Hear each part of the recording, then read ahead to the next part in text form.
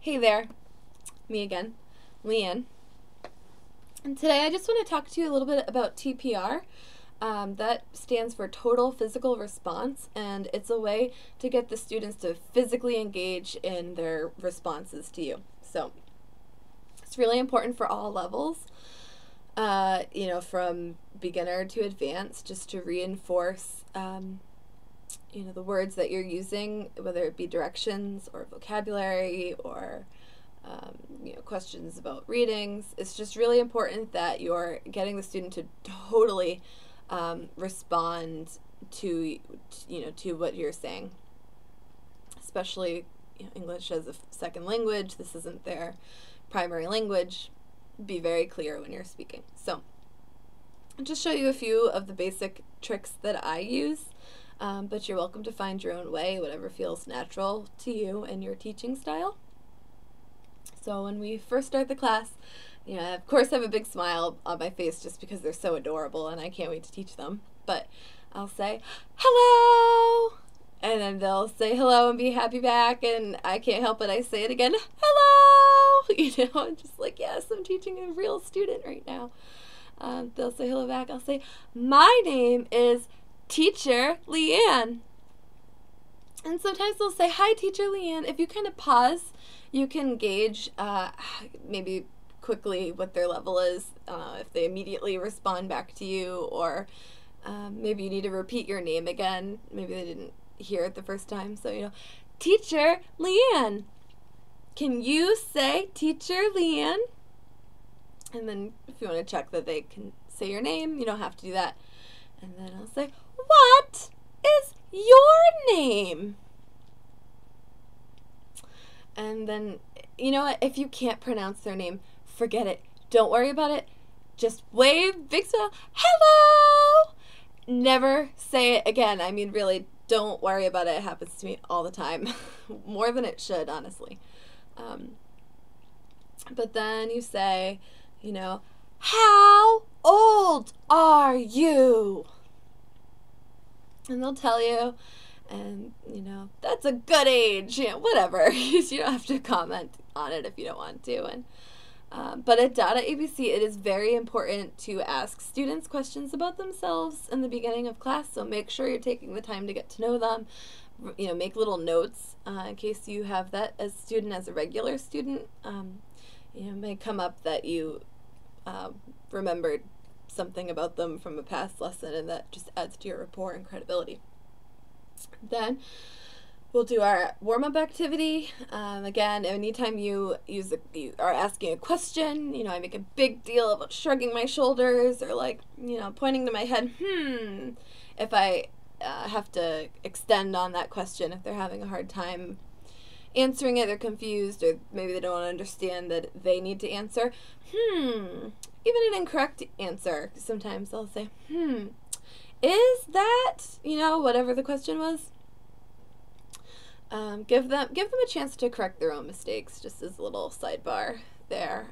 They might do it. They might just not have understood your directions. So try to give the directions in a different way like that. See, another good type of TPR would be explaining what they need to do. So whether they're circling, underlining, drawing. I've talked about this before, but on my felt board, I have this awesome little cheat sheet that helps me explain, oh, look, we're going to circle, or you're going to write, or, highlight. I highly recommend this. It's in the group files. Hello, camera. Focus. Sorry, I got a little blurry there. I got it out of focus. I think that that's an awesome resource. Wish I could get that camera to focus again. Sorry, give me a minute.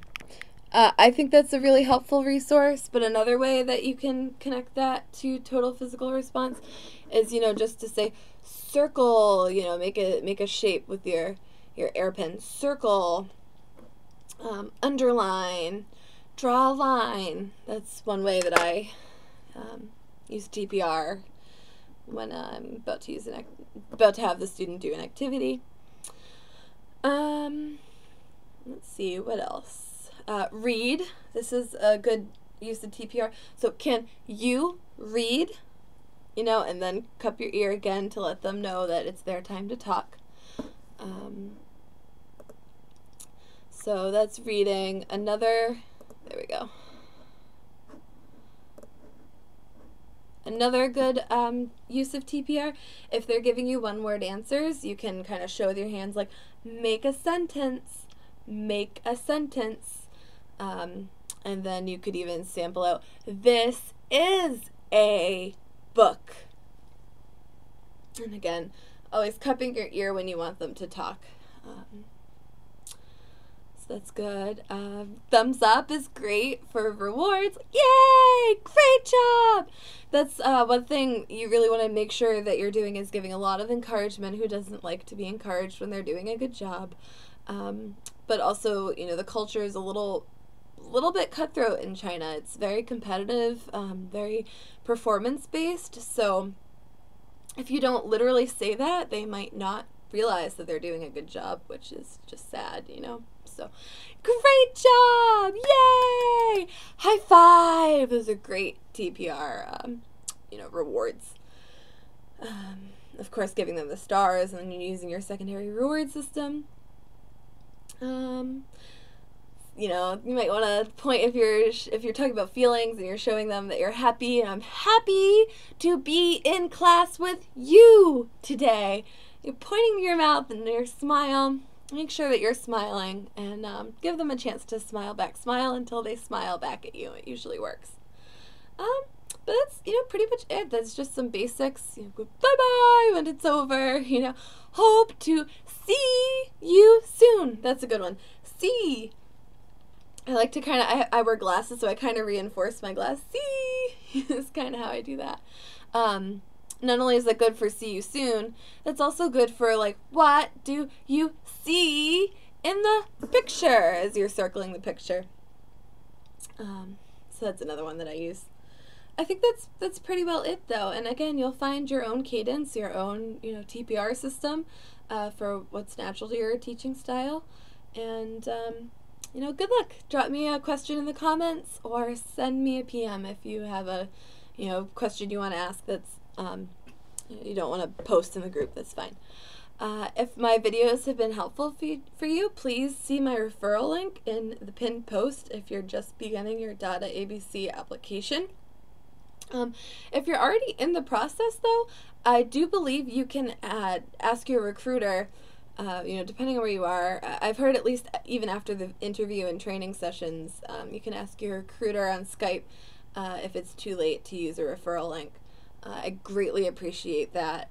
That's what gives me the ability to make these videos and to keep them coming, because, you know, I learned my mistakes through my, you know, my real life crash course of, you know, applying to Dada, and I just want to make sure that you have a chance to get hired and do better.